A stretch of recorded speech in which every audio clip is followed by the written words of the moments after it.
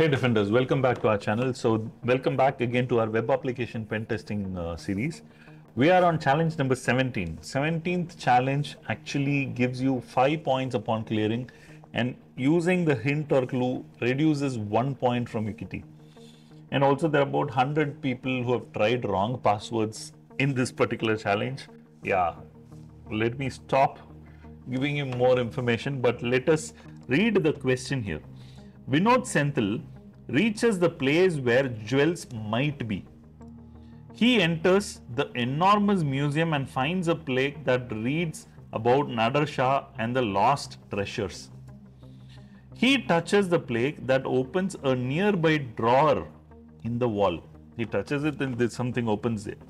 The drawer has a piece of paper that has a gibberish password written on it.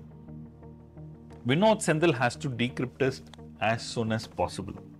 Okay, and they've given a link. Upon this, clicking on the link, right? See this. I click contact.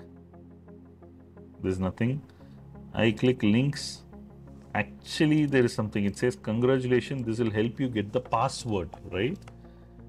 And I will tell you something. Always remember, when the password is ending with equal to, right, just out of experience, you may not find this in books. When the password or encrypted data is having the last character as equal to, there are high chances that it may be a Base64 encoded payload, right? Now let's see this. Base64 encoding. Say I go here. I say Vinod Senthil is a good boy, and I say encode. Look at this. You see a equal to as the last character here, right? This is a character equal to, which means that a plain text data is converted to a ciphertext using the Base64 encoding mechanism, and we know that by using the Base64 encode.org, and it also ends with the equal to symbol. Now, what I'm going to do is, I am going to use this particular encoded data, go to this site, paste it here. Okay, this is encode. Now I'll go to decoding website. Here, I click on this, it's Base64 decode.org. Here I paste this data and I say decode. Is it giving me anything relevant? No, it's not giving me anything relevant. But reading the question again, right? See this, he enters an enormous museum and finds out the plaque that reads the Nader Shah and lost treasures. He touches a plaque that opens a nearby drawer in the wall, right? It means that you just can't decode this Base64 data, right? It needs the plaque, which is the hash value, right? Or a cryptographic value, right? So let me show you what I mean. I go to this website called MD5. Yes. I go to this website called md5hashing.net/crypto. Here, please notice it is a AES and Base64 encoded string. So the data that I'm having, this one, I'm assuming and giving it a try because it ends with the equal to. I feel it's a Base64 data. But the question also gives me a clue that there is a string that I have to put to decode it, which is otherwise called the salt, right? Okay, now look at this.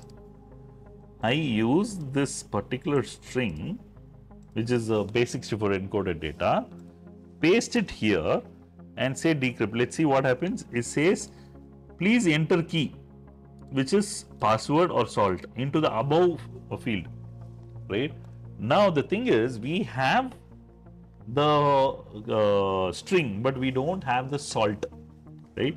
So what I do, I further start researching on this site to see if there are salt available anywhere.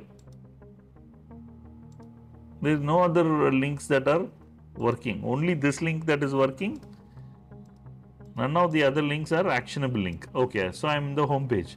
In the home page, what I do right click view source. In this view source, I notice this page gets over here. The HTML tag is over here. However, I scroll all the way to down to see that there is a value like this, which is Scorpio or something, right? Now, what I'm going to do is use that as a salt, right? So there is a encoded data, but I can't decode the encoded data just like that. It's because it's not just a base64 data. If it's just a base64 data, you can do it. But because this is a AES AES and base64 encoded string, you will have to have a salt, which I just pasted here, right from here. Now I say decrypt, let's see what happens. Wow. We got something that says like this, 1556 to 1605. Oh God, this is again leading us to another puzzle, isn't it? Now let me search which Mughal ruled from 1556 to 1605. Let me click on this. It says Akbar. How sweet. It's easy that we have Google today. I'm just typing in some random password, wrong password. Now I say Akbar and boom, you got the password right.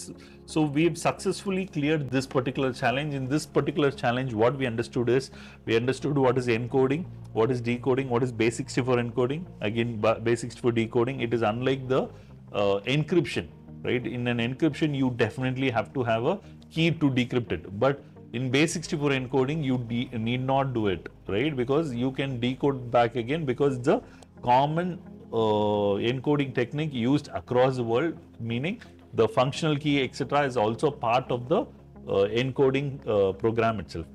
Now, the interesting part here is this particular payload that I saw, which ended with the equal to, likely gave me a hint that it's a base64 encoded data, but there is a string also attached to it. But how did I understand that?